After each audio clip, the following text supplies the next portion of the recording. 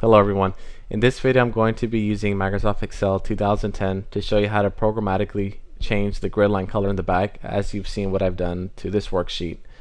I've deliberately used this really ugly color because it hurts my eyes, and I'm sure I would get that same feedback as well, that these colors are not very user friendly. But in either case, it's a very rare request for somebody to ask to change the grid lines in the back, but in case that does happen to you, there is a way to programmatically do it, and in a way that can be good because you can set up options for your user to change the grid lines in the back. Now, this is not to be confused with your border colors, because that's something completely different.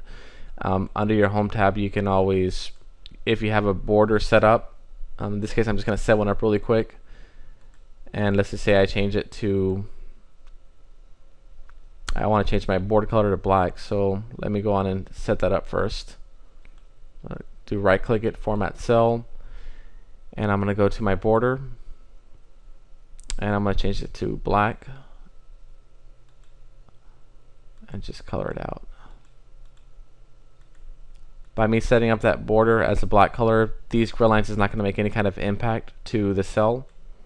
So no matter what color we change this right here, these grid lines, that specific cell right here where I formatted a border will not be modified.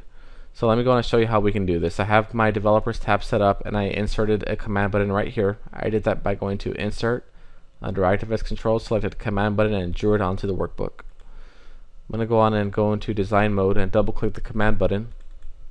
I have some code here already, which is the code that you see right now in the background. Active workbook.gridline color index equals 4.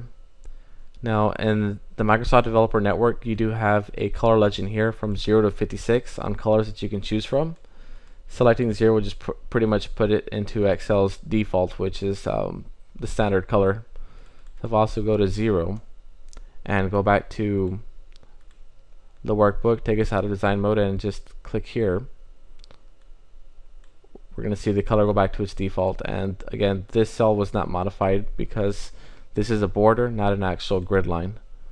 But what you can do though is, for your users that might have a special request, they might want the grid line colors to be different in the back.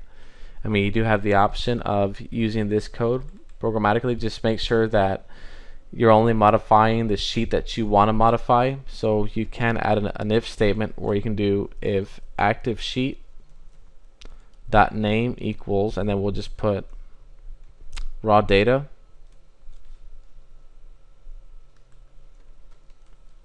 Then, and I'm just going to change this code out, and I'm going to, because this is a command button, we're not really going to run into a situation here, but if I was to put this into a module where I do sub change grid, that way it's a macro instead. So now I have the macro up here. If I also go to sheet 3 and run that same code, nothing happens. But if I go to the raw data sheet, because of the if statement, this sheet should be changed. And there you go. And there you have it. Hope you guys enjoyed this video. Thank you for watching.